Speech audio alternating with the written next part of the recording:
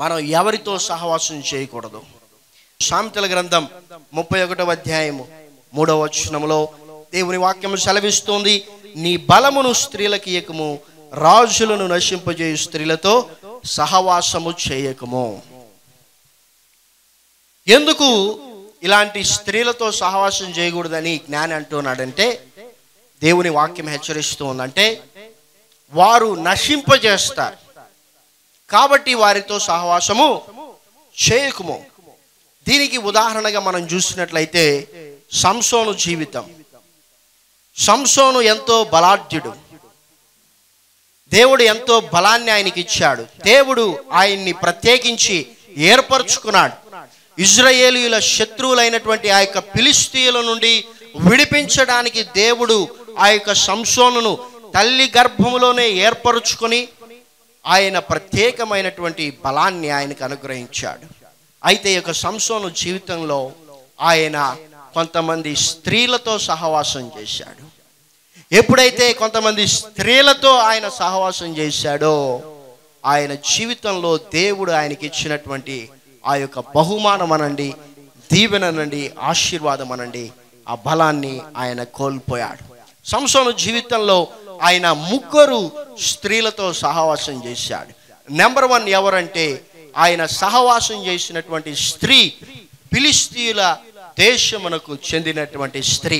న్యాయాధిపతుల గ్రంథం 14వ అధ్యాయం 1వ వచనంలో మనం చూస్తే, సంసోను తిమ్నాతులోని ఫిలిష్తీయుల కుమార్తెలలో ఒకటెను ఆయన చూసి ప్రేమించి పెళ్లి చేసుకున్నాడని వాక్యం తెలియజేస్తోంది.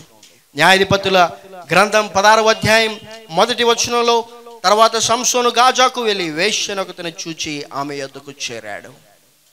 సో తిమ్నాతులోని ఆ యొక్క స్త్రీతో ఆయన ముచ్చటలు తిరిగిపోయినటువంటి తర్వాత సంసోను మరి గాజాకు వెళ్ళి ఒక వేశ్య చెంత చేరాడు. మరి అక్కడ ఆమెతో సహవాసం చేసినటువంటి తర్వాత ఇంకా ఎవరితో సహవాసం చేశాడంటే, ఆయన బలాన్ని, ఆయన రహస్యాన్ని అతని శత్రువులైనటువంటి ఫిలిష్తీయులకు తెలియజేసినటువంటి దెలీలాను ఆయన ప్రేమించాడని, మోహించాడని న్యాయాధిపతుల గ్రంథం 16వ అధ్యాయం 4వ వచనంలో దేవుని వాక్యము సెలవిస్తోంది. ఈ యొక్క సంసోను వీరందరితో సహవాసం చేయడానికి కారణం ఏంటో తెలుసా? న్యాయాధిపతుల గ్రంథం 14వ అధ్యాయం 7వ వచనం, అతడు అక్కడికి వెళ్ళి ఆ స్త్రీతో మాట్లాడినప్పుడు ఆమె యందు సంసోనుకు ఇష్టము కలిగెను.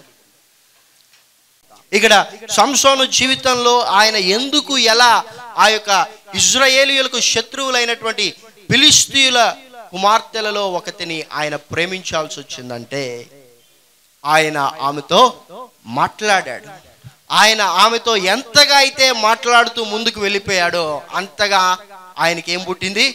ఆమె మీద ప్రేమ పుట్టింది. ఒకవేళ నీవు అనుకోవచ్చు, లోకస్తులతో మాట్లాడితే ఏంటి ప్రమాదం, మిశ్రిత జనముతో సహవాసం చేస్తే ఏంటి ప్రమాదం?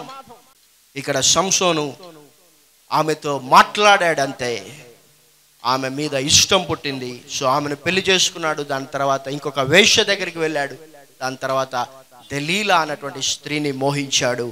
ఈమె ఆయన్ని విసిగించినందున ఆయన విసిగిపోయి, ఆయన బలము ఎక్కడ ఉందో ఆ యొక్క బల రహస్యం ఏంటో తెలియజేశాడు.